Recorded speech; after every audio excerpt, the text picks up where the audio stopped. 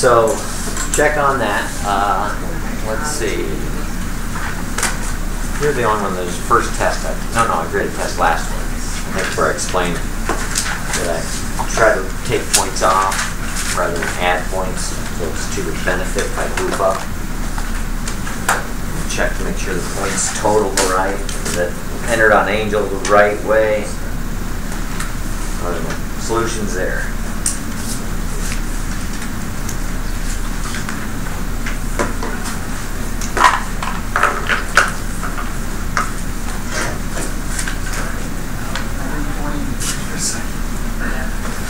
What? Is that in there? 120 meters per second. I didn't even see that. Poor Jake. Poor Jake. All right. Any questions or comments before we start the new section now? All right. We're doing very much the same general pattern that we did in Physics 1. We started in Physics 1 with the kinematics, particularly of particles. We're going to continue with particles, particle motion, but now we're going to do the kinetics, but still of particles. So we're not worried so much yet with the size of things. There might be a problem that could come up where certain dimensions apply, but in general, what we're concerned with is whatever it is we're working with is represented by a single point. If you wish, you can look at that as the center of gravity or something. In fact, that may even help when we get to when we finish up the particle motion and start looking again at rigid body motion. But that's the type of thing we're going to look at now. Kinematics, if you remember, in general, we really only dealt with 4 things. What were they? Only had 4. There's 4. We've done 4 weeks already. Only dealt with 4 things. That's 1 thing a week. That's all you had to remember. 1 thing a week. That's all I asked. Except of Pat. I asked more of Pat. But he can deliver. Recycle. What were the 4 things we've been working on so far? Nothing else. Just those 4 things. All right. Time, velocity, acceleration, and position. Yeah, no wonder you're my favorite student. Position, velocity, acceleration, and the time during which those things occur. That's all we've been looking at. Well, there's been variation, but most of those variations really were just different coordinate systems and different changes like that. So now we're going to look at how we affect those changes. And for the most part, you'll recognize it as Newton's first law. Simply put, that when we have unbalanced forces, that will cause masses to accelerate.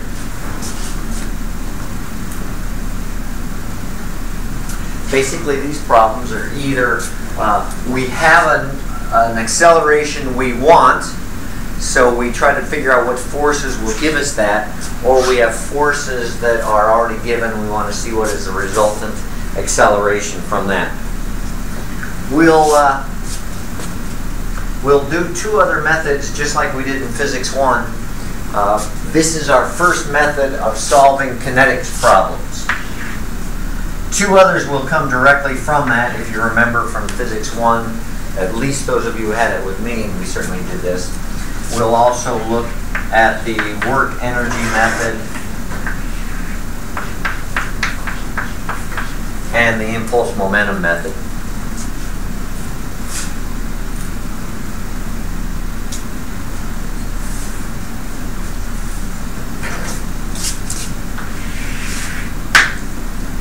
But for now, our working equation will be this. and you can do it in whatever form you prefer.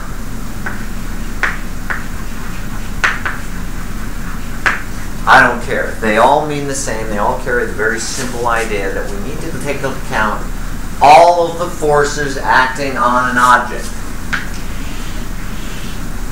Well, let me refine that a little bit. It's all pertinent forces.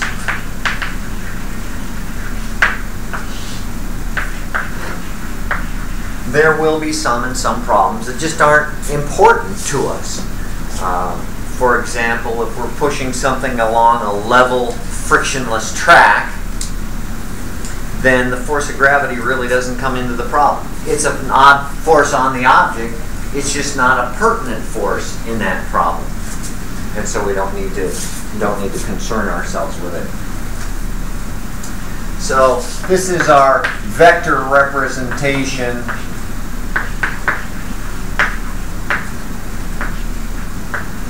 of Newton's first law.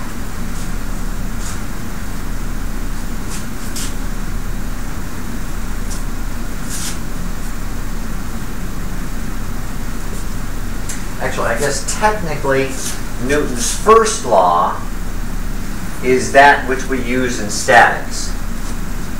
So let's I don't see them as different laws anyway, but everybody else does, so we'll play their little game. The second law is actually the one that says of acceleration. The first law is the one that says if those forces sum to zero, then there'll be no acceleration. That's the one we're using in statics and mechanics of materials. In this class, though, we're concerned with the possibility that things will accelerate. In fact, there will always be some acceleration in all of our problems here. Doesn't mean that this doesn't apply, because we also have the realization that at any time we can have acceleration in one direction but not in others. And then we have Newton's second law applying in one direction, but not Newton's first law applying in another, if any one of those are zero.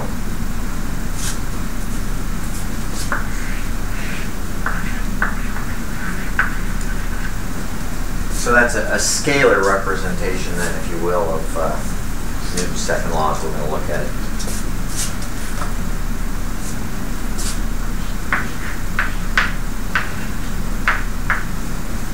Newton's second law to the -1. I guess this isn't 2 to the -1, so I ought to put the whole thing there. Newton's second law, the inverse of Newton's second law is essentially that the mass of an object can be defined by the forces applied to it and its resultant acceleration.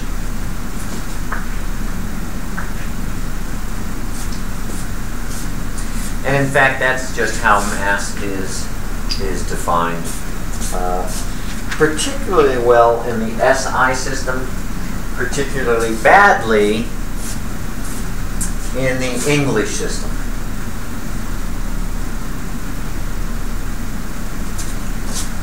Let's see what that means to us right now.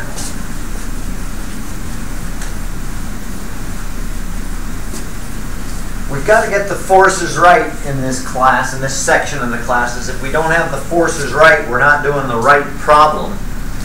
So one of the forces we have to get right, and luckily isn't too terribly difficult, is that force that we call weight. It's the force of gravity acting on a mass. So a couple things we have to worry about. One, in this class, and I don't remember anybody doing this wrong in Physics 1 with me, but I have some guys here I didn't have for Physics 1. So let me remind you that this force is down. Sounds kind of obvious, however, I know there are lots of well-meaning high school physics teachers who told students, if you have a problem on an incline,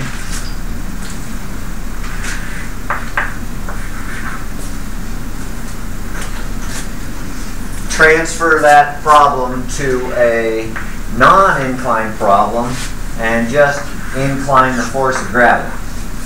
Anybody have that for physics, high school physics? Pat? No. You wouldn't admit it now anyway. Oh, definitely not. That's ridiculous. It is. It's ridiculous. It's for one, it really hasn't changed the problem any, but there's a lot of... Your high school teacher did it? We have the same one. Oh. I don't know that you can move the Earth over to the side without permission. I think you at least have to clear that with some higher being. So good. I'm glad we won't see that. When I taught this class to about 100 at RPI, maybe 10 or 15 did it that way. Had high school instructors that had them do it that way. They meant well, but it's just I don't see what it accomplished other than befuddling the reality of it. And we hate to have reality befuddled. In the SI system, this is all real easy because we have previously defined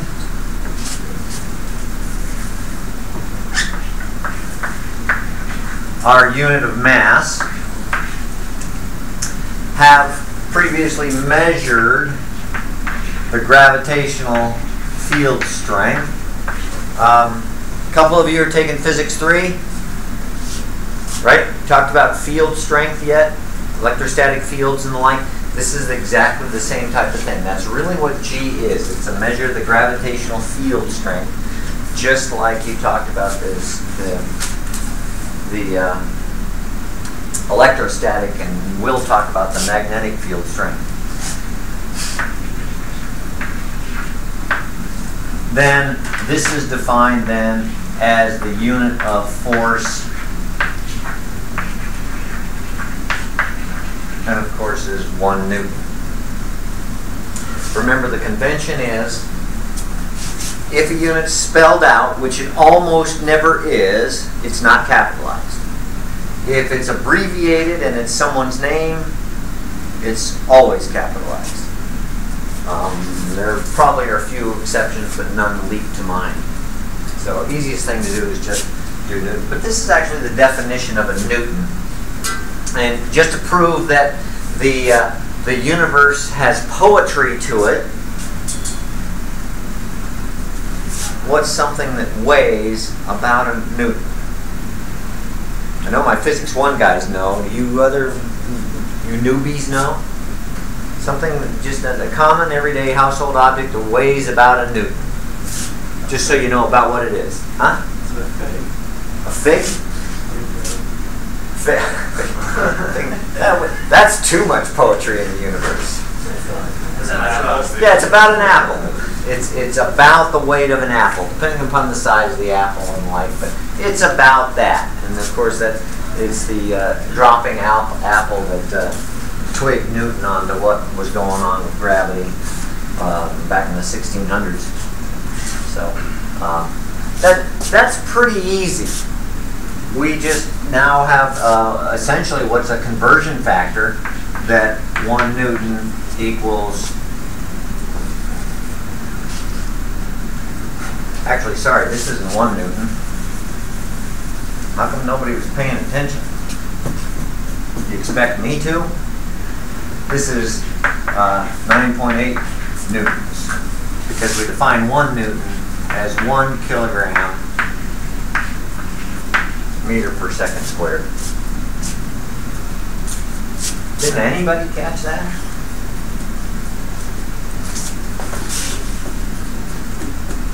Jake, you just outthought it. All right, so we have that definition of a newton. I was getting messed up here because in the English system, it's a horrible mess, leading to what is probably one of the silliest units ever devised. This was okay. This all worked so nicely because the mass was defined first. The meter and the second were all defined independently, and then everything else was defined from there. That's not the way it was done in the English system. In the English system, we still use W equals mg, but the things were defined differently. The things that go with it are defined differently. For example, the unit of force is known as the pound.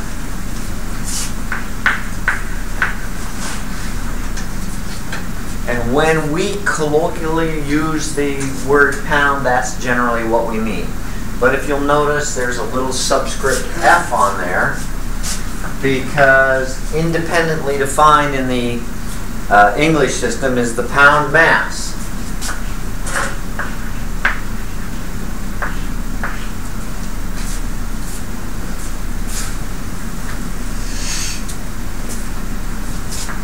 A pound force acting on a pound mass will cause it to accelerate with an acceleration of 32.2 meters per second squared. Meter second. No, not meters, feet.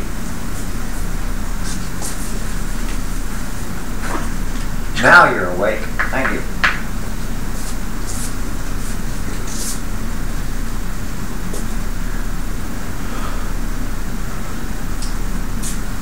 There's also a unit of mass called the slug. That's the amount of mass when accelerated at 1 foot per second squared requires 32.2 pounds of force to do that.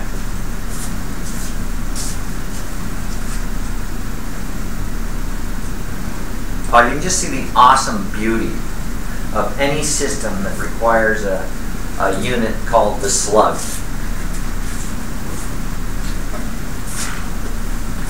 So, quite obviously, I hope, 1 pound mass is 1 over 32.2 slugs.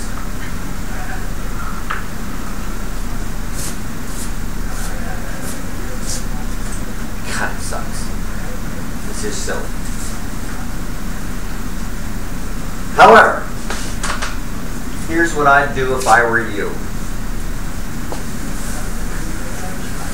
with the English system.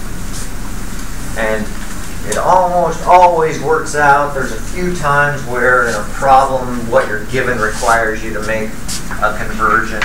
But generally, this is what I would do if I were you. Say that we want to find the mass of an object that has a weight of 40 pounds, just as an example how we do this. We'll make it simple in that anytime you see pounds, we'll take that to be a force in this class. And that's generally the way it's taken in engineering as well. So if we want to find out what the mass of 40 pounds is, and we're wondering, gosh, do we do pounds mass? Do we do slugs? My advice is do neither. just make the conversion. In this case, I use the example of 40 pounds. We know the general gravitational field strength to be 32.2 feet per second squared. That comes out to be what, about 1.24.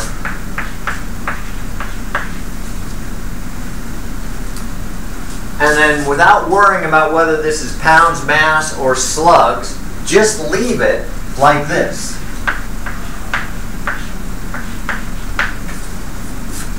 And use that as your units for mass, because 9 times out of 10, or even more, 95 out of 100, once you've found the mass, you've got to go through the rest of the problem and the units will just work out anyway.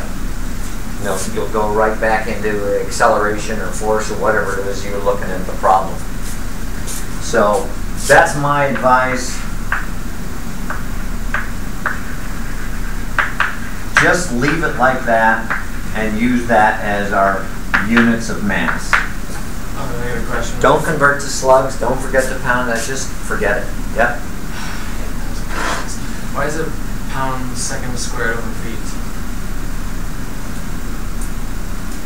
Dividing it up bottom. It isn't? Is that supposed to be the actual unit of mass? Or does that No, it's not an actual unit of mass. These are actual units of mass, and these are stupid. This isn't stupid because everything you need is right there. You don't have to make a conversion. When you go into a problem that now you have to take that mass and accelerate it, when you put those units in there, put this in for mass, the units work out perfectly. And you're fine. If you do this, you run the risk of converting wrong, getting confused. I know that you can do that if you want. I won't count it wrong, but this I found you just don't get wrong. I found students when they try to think whether they're supposed to be in pound mass or slugs, whichever, they make mistakes as often as not.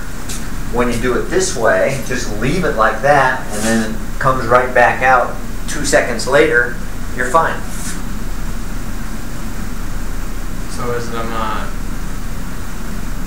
mean, you don't really need to know, I guess, but is it slugs or? That's my point. Who cares? Who cares? 1.24, it's pounds second squared per foot. And you're not wrong, then you don't have to worry.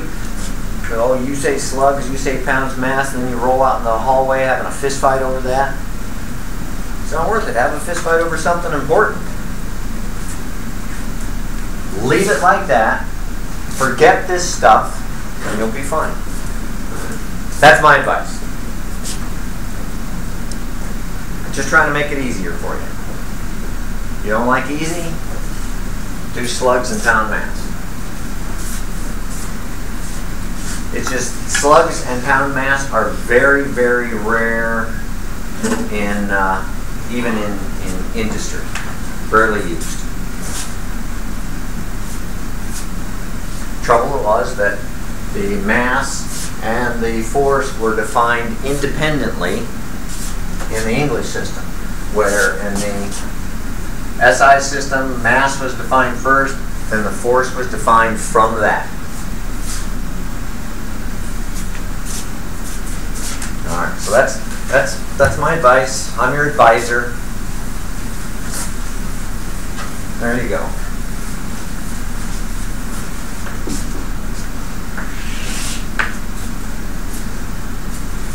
All right, just as a reminder of the types of forces we're going to be working with.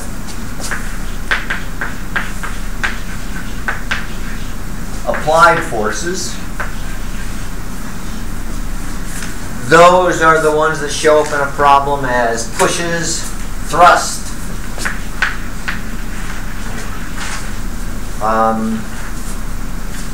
you know, anything where something outside of the object is acting upon the object. Also, of course, pulls, because you can push on an object as easily as you can pull on it. remember though that in general, strings, cables, chains, ropes, basically anything you'd find in your bedroom.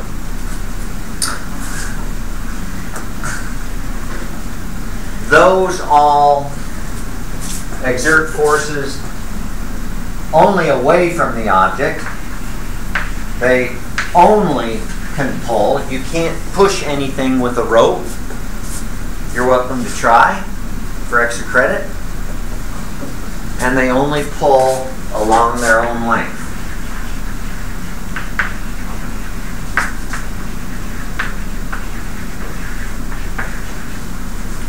That's good for us because it means of two possible unknowns in a problem involving a pull, one of the unknowns is already figured out. The angle and the direction are figured out. All you'd have to figure out then is the magnitude and of course take care of the units that go with it.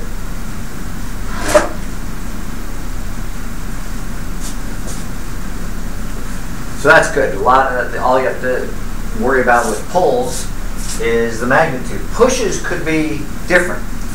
Pushes, we might have to figure out both the magnitude and the direction. We also have normal forces.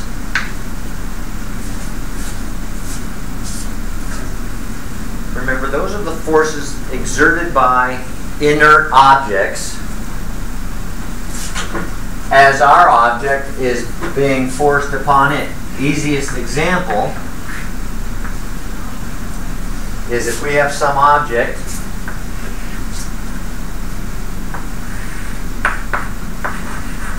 sitting on a table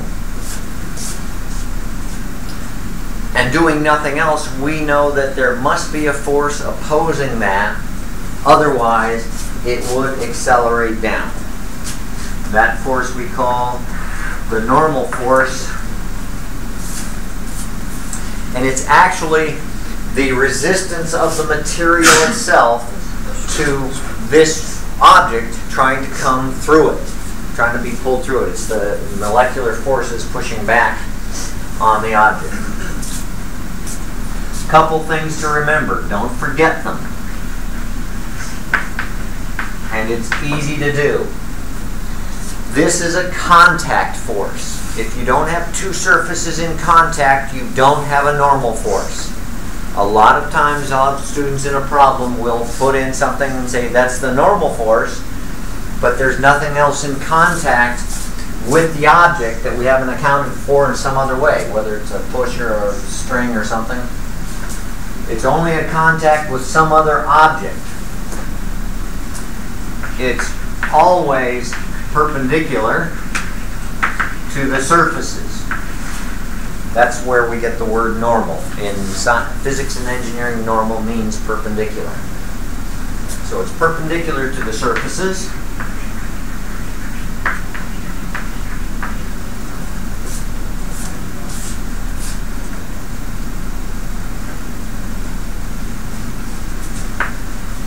And is always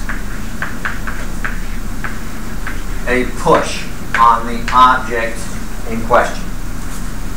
It's always directed towards the object from the surface.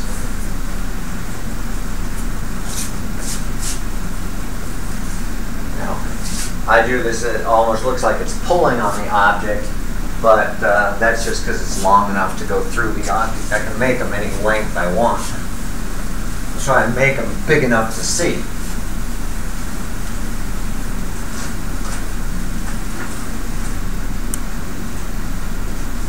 That's good too, because if we have normal forces in the problem, we already know their direction. One less unknown to worry about. All we have to worry about is the magnitude of it.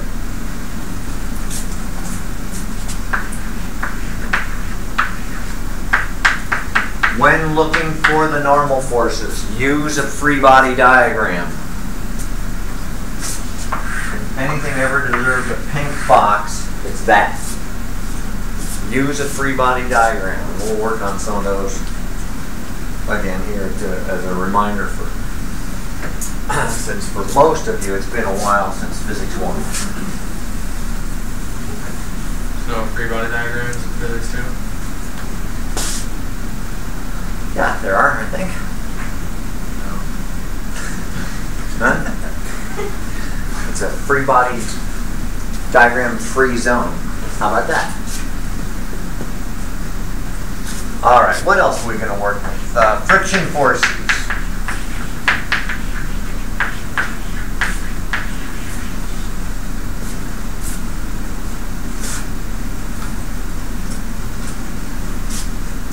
Again, like normal forces, this is a contact force. Even if it's air in contact with an object, as the air goes over that object, that's still a contact force. So if we don't have two objects in contact, we're not going to have friction for the most part in this class. It's always parallel to the two surfaces in contact, which means it's always perpendicular to the normal force at those two surfaces.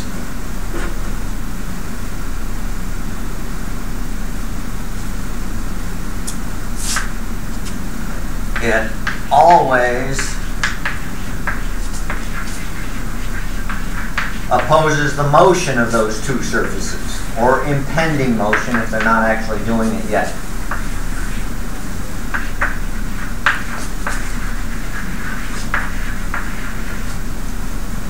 That's one students have a little bit of trouble with sometimes, because in general the object might be moving, but the two surfaces are not. For example, when you drive your car without skidding, the car's moving, the wheels are turning, the wheels are moving, but where the wheel is in contact with the surface of the road, those two surfaces are not sliding, not moving in respect to each other. There's no motion of the two surfaces. You have to look at the surfaces and sometimes disregard what the object itself is doing. And it always opposes the motion of those two surfaces. If one surface tends to slide to the right with respect to another surface, friction will oppose that and be to the left. Again, that's good news because we know the direction. Generally, we know the angle. Generally, we know the direction of the two surfaces. And if you remember, it depends upon the coefficient of friction and the normal force, because this is the force holding the two surfaces together.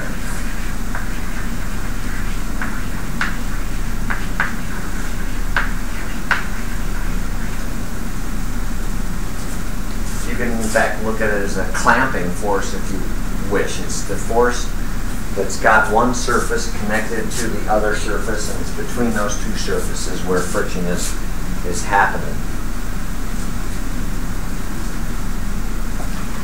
Review for the most part, yeah? I hope. Got friction in your life?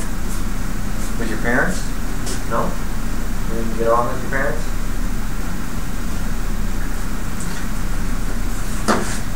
Too, once I disposed of them. Confession. Good thing statute of limitations is up. Alright, so that's mostly a review and a reminder. We got to get the normal force right. The best way to do that's with a free body diagram. Otherwise, you're going to cut corners, simplify it too much, make simple mistakes.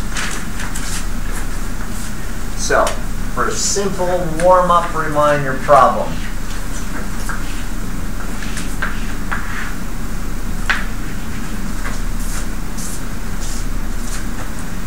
mass sitting there upon which we are exerting a force.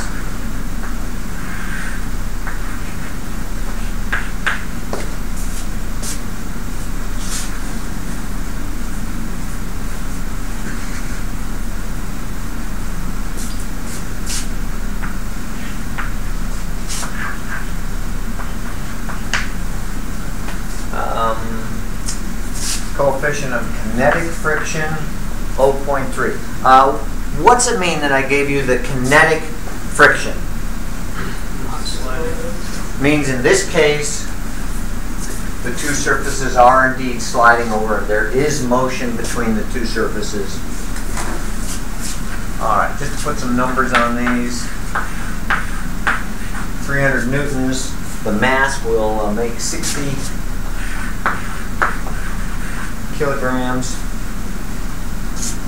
And you want to find the acceleration.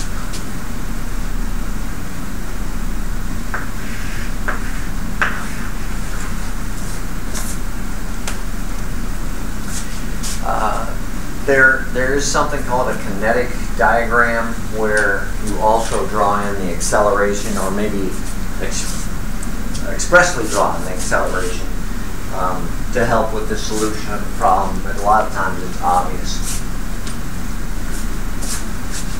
Can we get the angle measure? Oh yeah. Yeah, 30 degrees.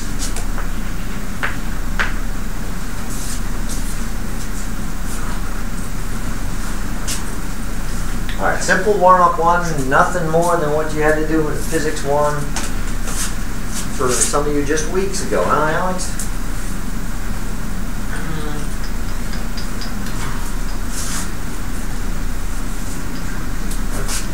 My son's favorite thing. Yeah.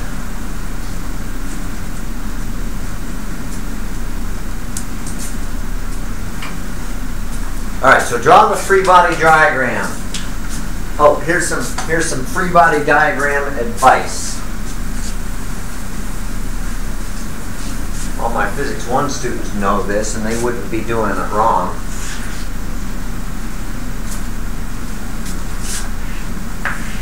Free body diagram. The object in question, in this case the one we're pushing on and trying to accelerate,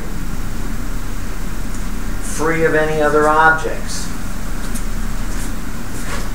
with all pertinent forces applied as best you can in the direction you can.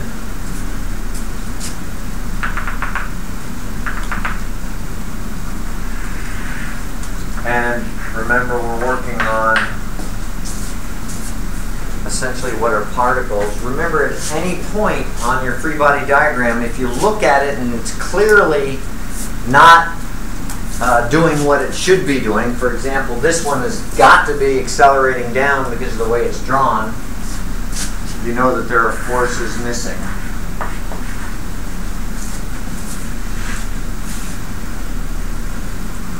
Normal force perpendicular to the surface. Friction parallel to the surface. Now remember, we're not worried about the size of this object, so exactly where the forces are is not a concern to us. We're not considering the fact that there might be some moment caused as drawn. These are particles. We just make them big enough to see.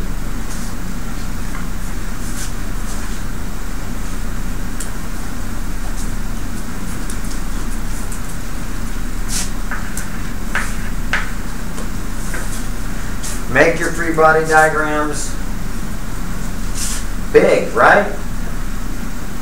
Right, because yours is big. Size matters.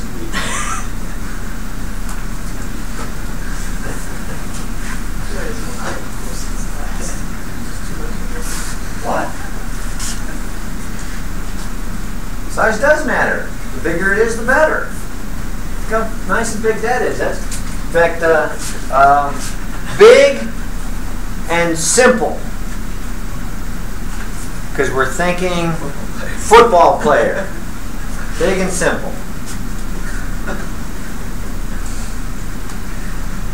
You're not a football player. No, I don't think. Frank, were you a football player? No. No, you play rugby now. Yeah. So you're not that big. Not simple. And missing teeth. Bob plays football. But you don't now. Do you? Yeah, so you saw the light.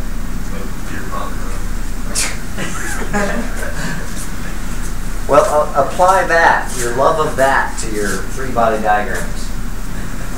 All right, everybody's doing the same problem. We should have the same general solutions. Remember, we're looking for acceleration. We expect it in that direction just as we know what's going to happen with the surface, because the surface is sliding on. If you do draw the kinetics of the problem, or the kinematic of the problem, draw the acceleration, make it a different vector so you don't accidentally add it into your solution or confuse me with it.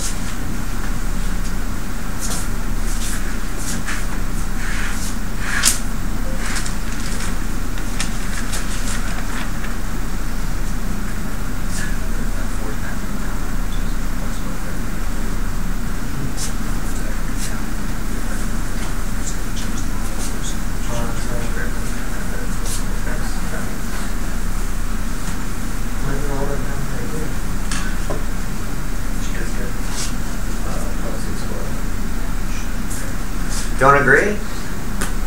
Simple problem. Let's see. We're expecting acceleration the x direction. So we'll sum the forces in the x direction.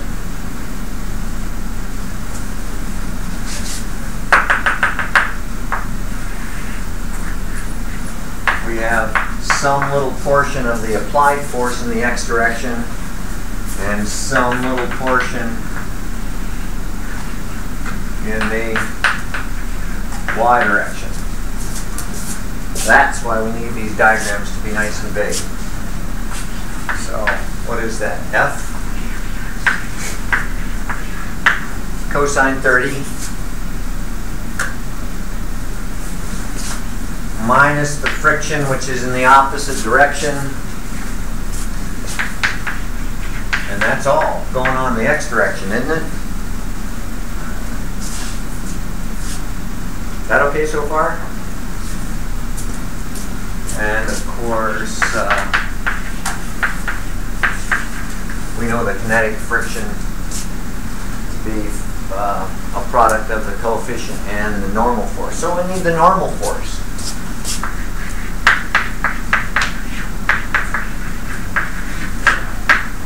That we find from summing the forces in the y direction. Paying attention to the obvious fact that we don't expect it to accelerate in the y direction. So we've got all the up forces then have got to equal all the down forces. Up, we have the normal force. Down, we have Fy, which is F sine 30,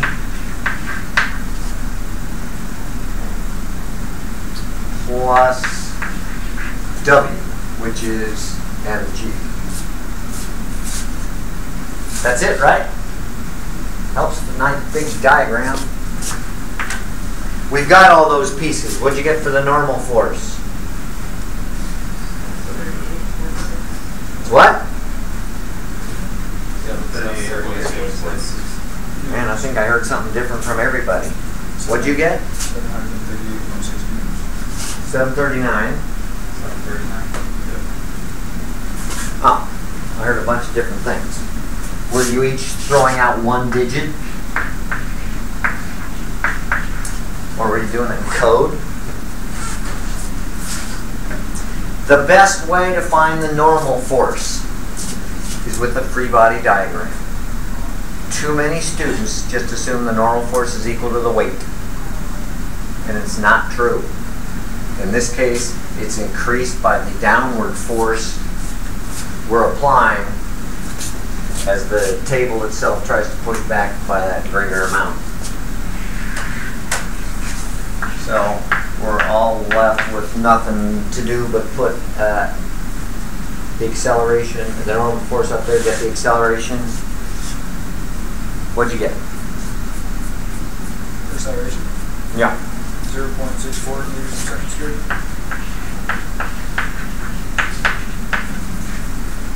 Yeah? Colin, yeah? Frank? Okay? Bobby? Alright. Simple as that. Nice warm up.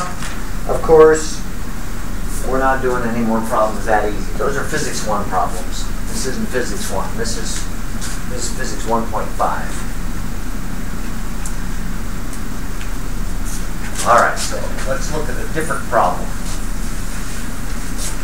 One that's got a little bit more to it, a little bit more of the type of thing we need to do in here. So here's maybe an accelerometer or something.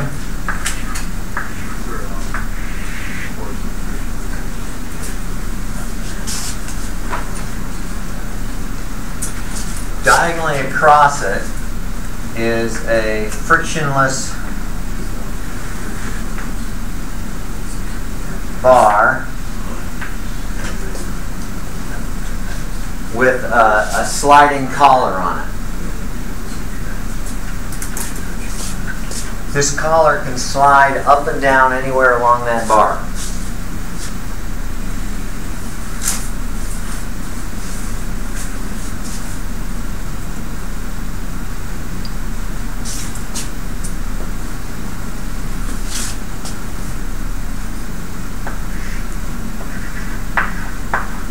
That's 30 degrees.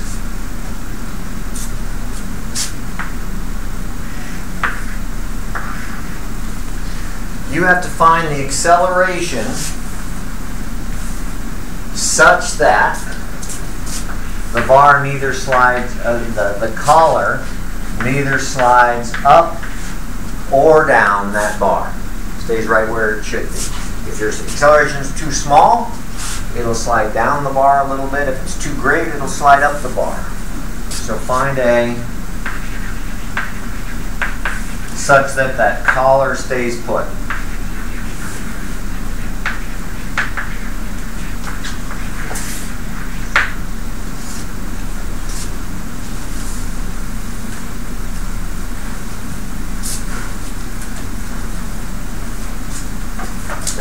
Now, free body diagram is going to be vital to this, I think. Some of you can do it without them. I don't know the kind of creatures you are. Is there a mass to it? 27 gallons. Oh, in English units. No. Of course it's got mass.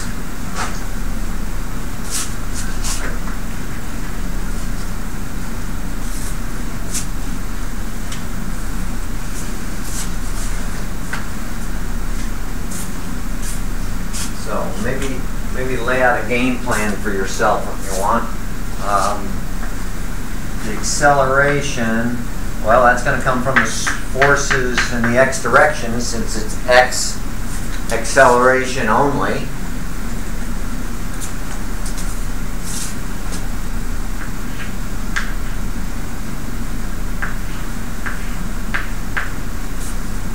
Got to get all the forces in there.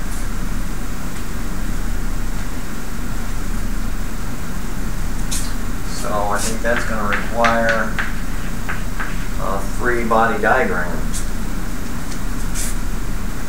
Best way, I think, to get all the forces is a free body diagram.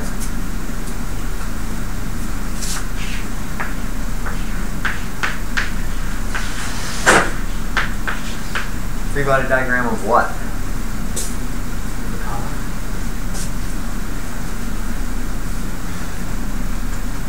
That's a good question. Free body diagram of what?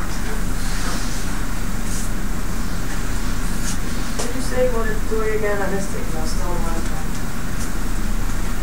We're going to accelerate this cart such that this collar doesn't go up or down on this frictionless bar.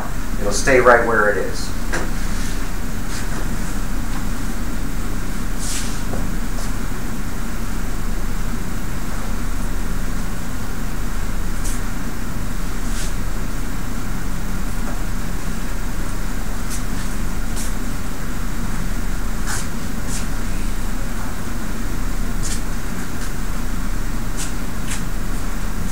So, free body diagram of what?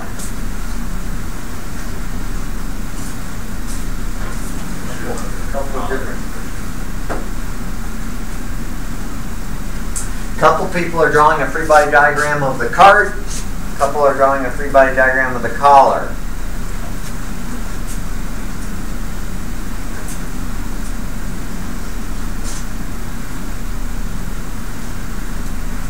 Free body diagram of the cart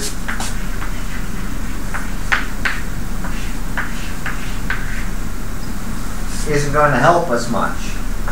All we know is we've got the weight of it, whatever that is, and the normal force. We don't know what the weight is, so we don't know what the normal force is, and we weren't even asked to find the force that's doing the accelerating. All we were asked to find is the acceleration itself. So a free body diagram of the cart's not going to do it. It's not going to do it for us. It's not going to help. It just doesn't deal with what we're given and what we're asked for. So a free body diagram of the collar itself. That's the thing we're trying to control. This was a very simple type of accelerometer.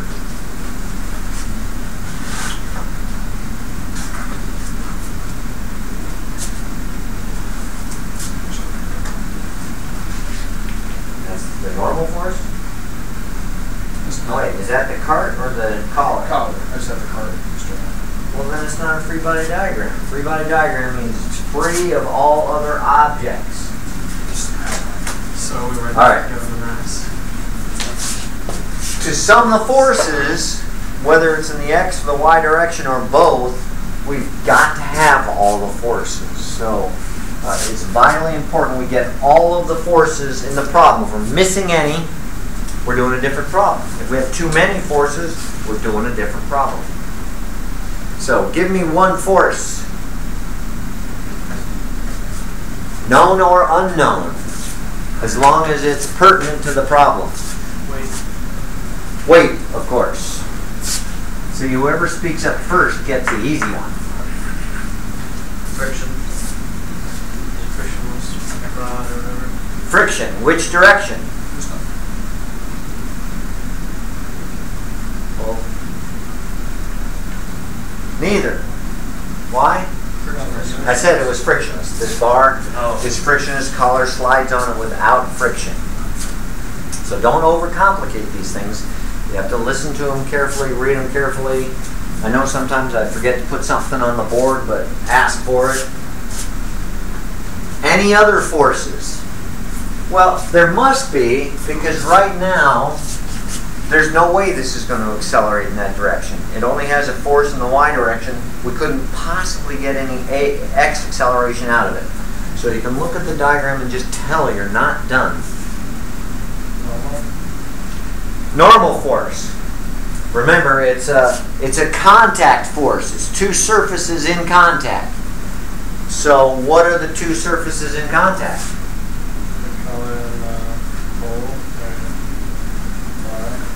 The bar, as it accelerates with the cart, is going to push on the collar. So the surface in contact would actually be,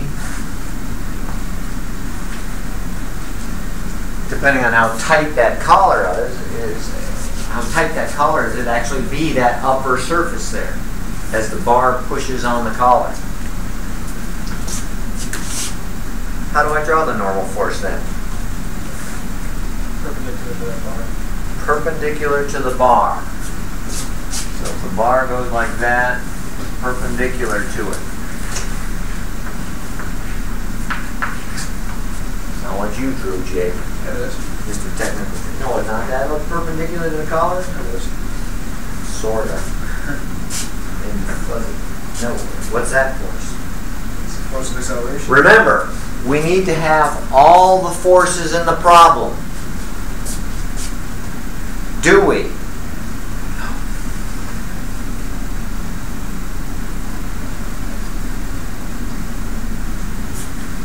Jake says no. Okay, sooner or later we're done with the free body diagram. We can go ahead and sum the forces.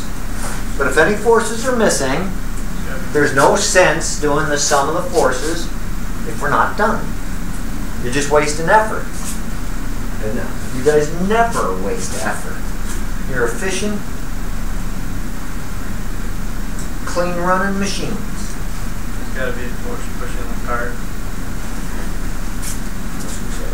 Well, yeah, there's a force pushing the cart, but this isn't a free body diagram of the cart.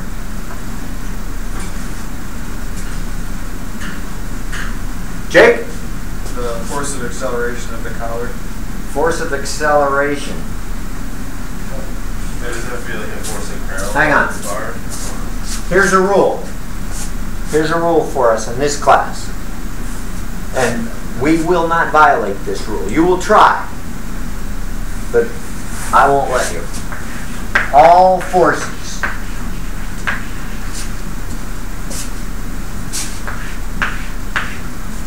forces in this class are caused by something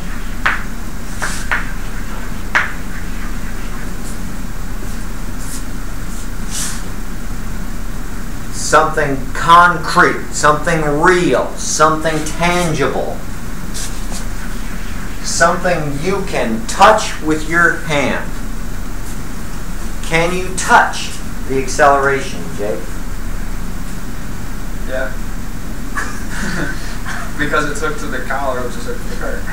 So all forces are caused by something real, which means if you give me a force, I can say what causes it, and you have to tell me an object that causes it. What causes the normal force? Contact with the bar. The bar is causing it. What's causing the weight? Earth, that's right. I knew it was something like that. Is that air resistance? No air resistance, because this is in the vacuum of academe. That was a joke. Alex kind of got it. No air resistance. So this could be, it might not actually be moving yet. We're just getting ready to do it. Just let go of the collar, just got it accelerating. So air resistance isn't a concern yet.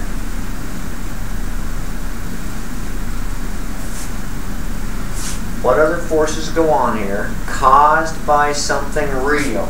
I can't put this force on it because that's a force on the cart.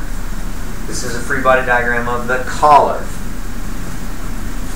That force, whatever it is, a jet engine or your hand or who knows what, isn't touching the collar. Doesn't mean it doesn't affect the collar, but it's not touching the collar. Bar. What? A force from the bar. Yeah, got it. That's the normal force here. That's the bar pushing on the collar.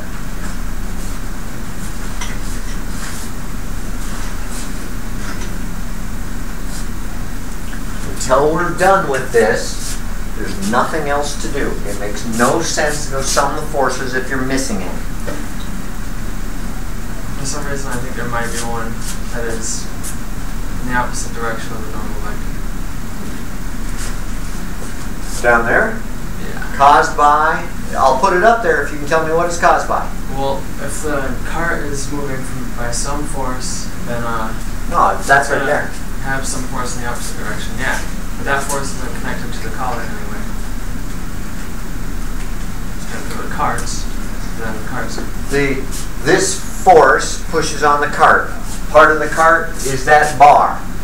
That means the bar starts pushing on the collar, and that's there. There isn't any, but There isn't any what? more forces on there.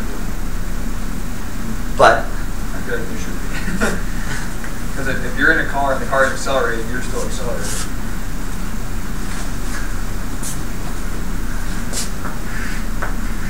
what acceleration must the collar have? not zero. Must be exactly this acceleration. Because if the cart accelerates with A, but the collar moves up, it's accelerating it less. If the collar moves down, it's accelerating it more. It must have exactly the same acceleration.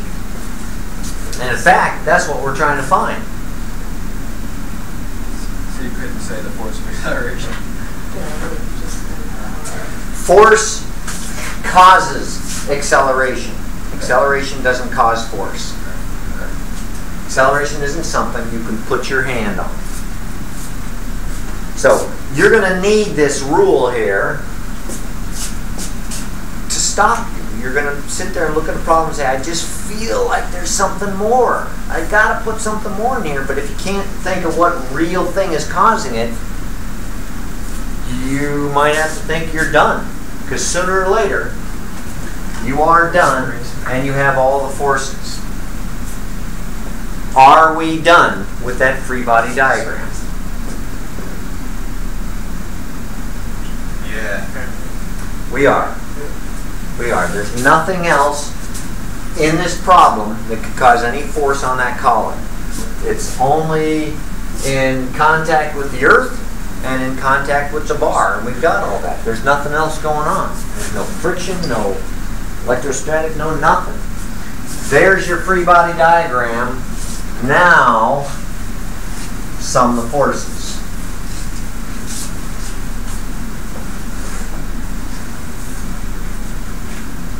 It's up to you if you want to incline the XY axes. Your choice of whether you do or not is not going to affect the physics. So do so if you think it's easy. Don't if you don't want to. Generally, put the axes in the direction of the unknown. We're asked to find the acceleration, so generally put the axes in that direction. It just makes the algebra a little bit simpler, but it's not required.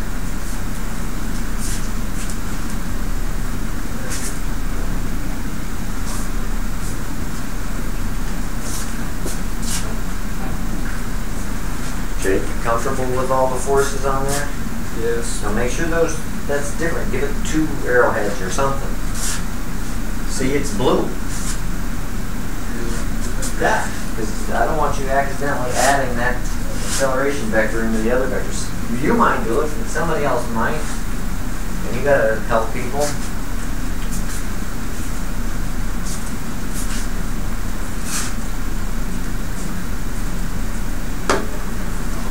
TJ got it? Who'd you check with? Check with Frank. Frank's always done first. Oh, don't shout it out. Tell him no you didn't because he didn't send any units. Don't fall for that. He's trying to trick you, TJ. Don't let him. We don't know this guy very well.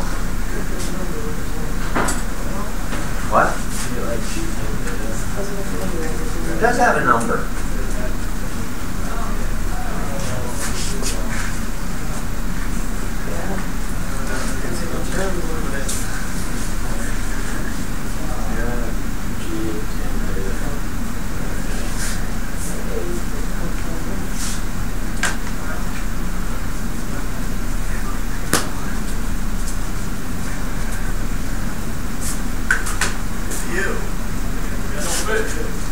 Let's see.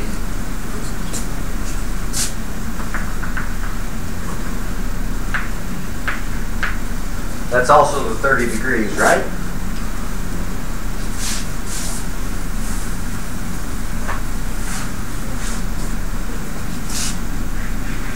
Sum the forces in the x direction. That will give us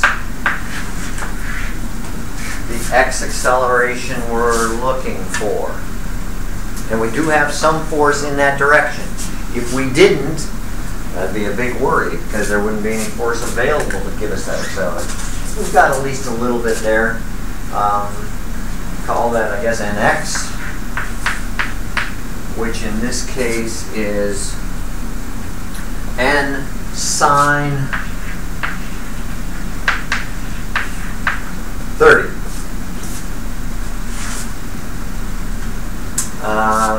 that's all we got going in the x direction, so that's going to give us our x acceleration. Trouble is, we know neither n nor m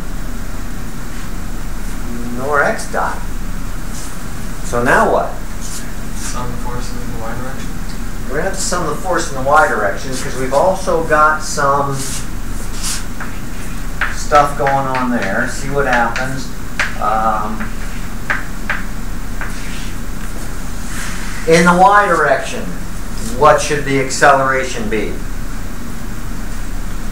0. Should be 0. We want this to accelerate, stay at the same level, not go up, not go down. So all the up forces equal all the down forces. So that means n cosine 30 equals mg.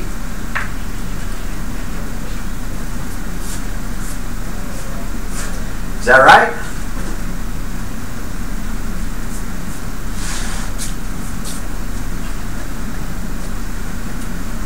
Colin, you got that so far? Can we solve it?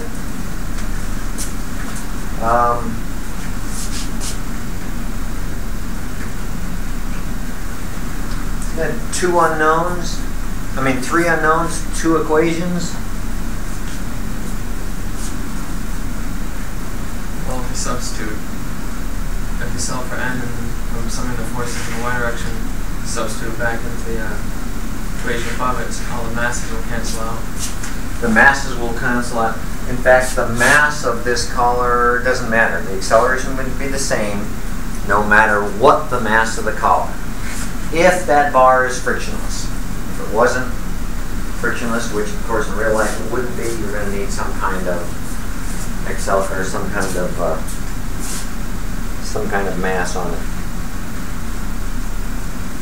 All right, now it's just substitution.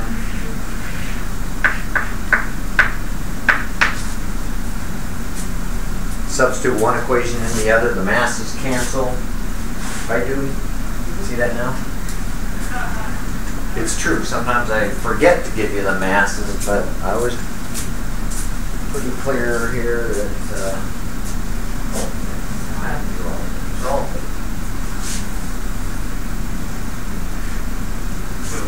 Solve for n here, put it into there, and solve for x double dot, so the masses will cancel out. The easiest thing to do, I think, is to solve for n here, put it into there, and then the masses cancel.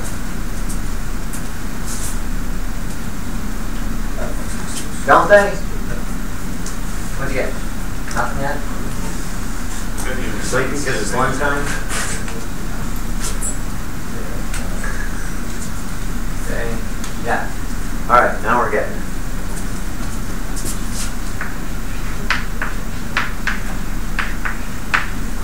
.7 meters per second squared. Actually, that's assuming SI system, which we didn't need to assume, but when given the choice, we do, I hope. All right, so be careful of your intuition, the feeling that something else is going on. Your intuition isn't that mature yet, so trust it to a point, but then beyond that, you have to trust the physics.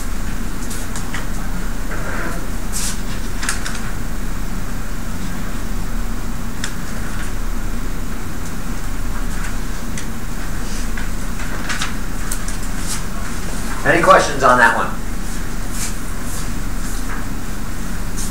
All right. Maybe this will be a get out of class question. That'll perk Colin up. If he gets it, we can go to lunch early.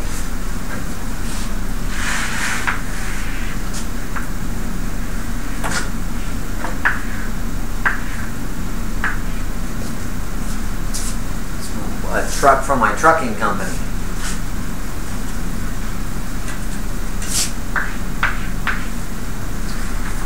and I'm having delivered my new widescreen TV.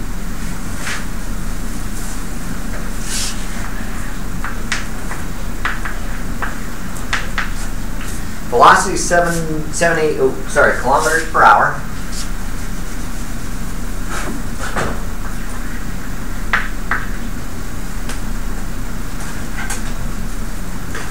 Find the minimum stopping distance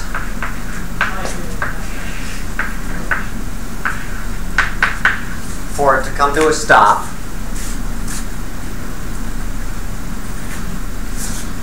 Without the crate sliding.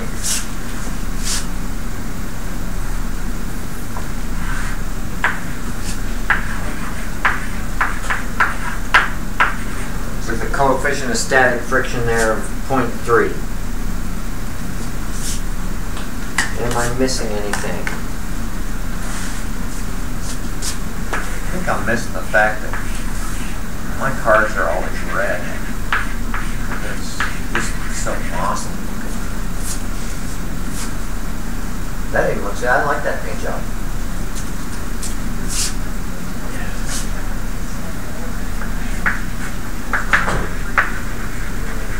Find the minimum stopping distance so that the crate doesn't slide.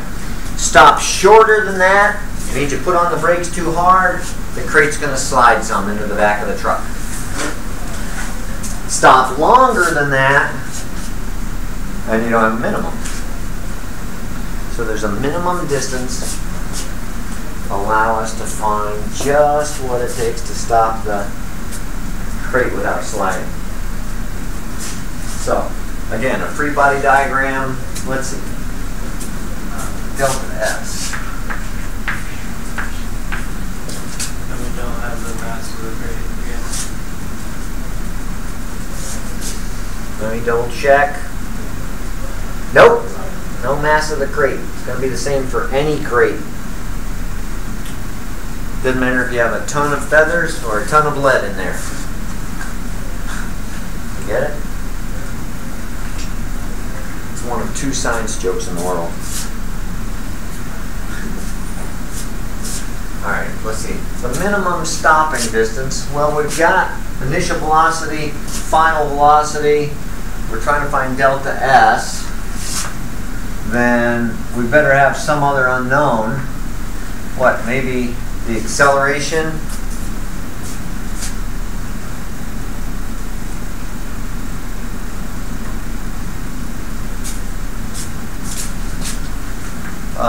Actually, we need the acceleration of the truck because that's what's going to go that distance.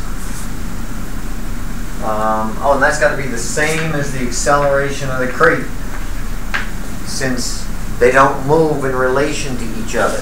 No sliding. That was the criteria. And that we're going to get from, I think, a sum of the forces. That's going to come from a free body diagram. So there's our problem GPS.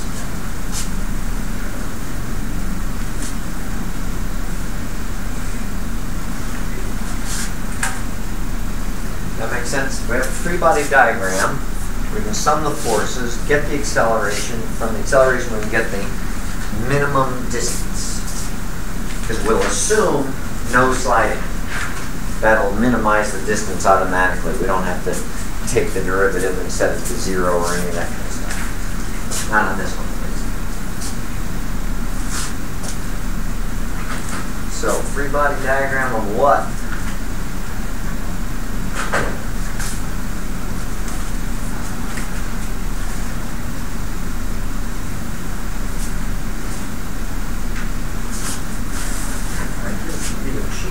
Fast. Or, well, you're not wrong, so you must be cheating if you're fast.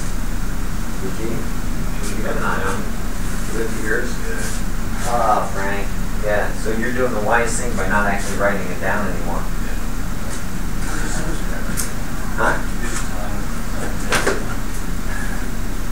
Man, this is fast.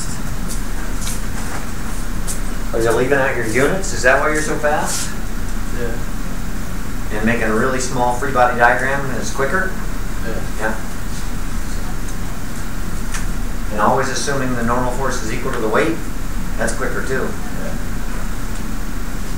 Always to save time. Of course, you lose it if you have to take the class over again, but you're right, it's a get out of class question. You can go. You got it.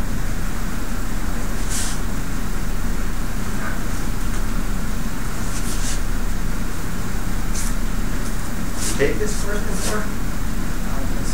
You don't think so? I know you didn't take it from me. You might want to check your transcript.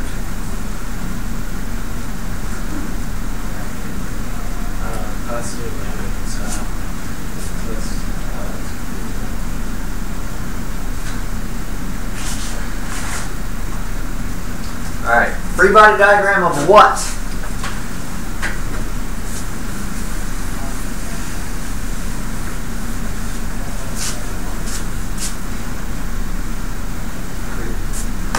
The crate. Free body diagram of the crate will give us the acceleration of the crate. That's automatically the acceleration of the truck.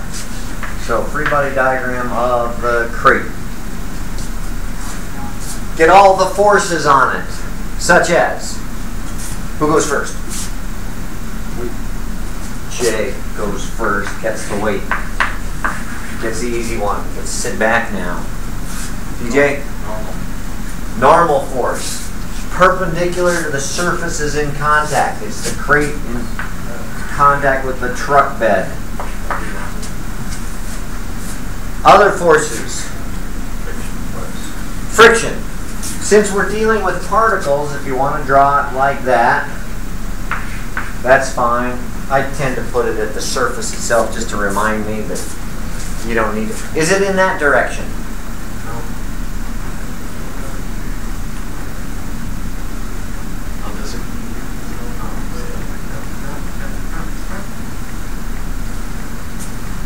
Is it in that direction? Well, there's only three possibilities where we stop at just the right distance. The other one, let's see, we stop too hard. In that case, the crate would be sliding forward, and then the friction force is correct. The other case is we don't brake hard enough. Then what would happen? Crate still wouldn't, the crate wouldn't slide. Its tendency, no matter what, is to slide forward. If we didn't brake enough, it doesn't change the direction of friction. It means we just don't get our minimum distance here. So that's got to be the direction of the friction. That will give us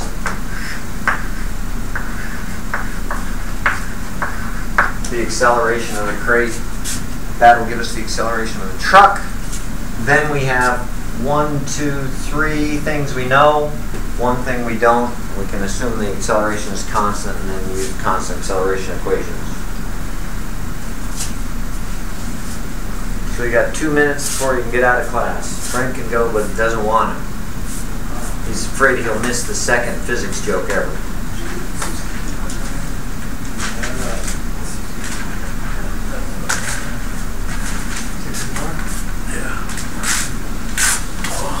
No, on get out of class questions, you can't check with each other. Because then all of a sudden, magically, everybody's got the answer and there it goes. So now you all have to stay. I'm leaving.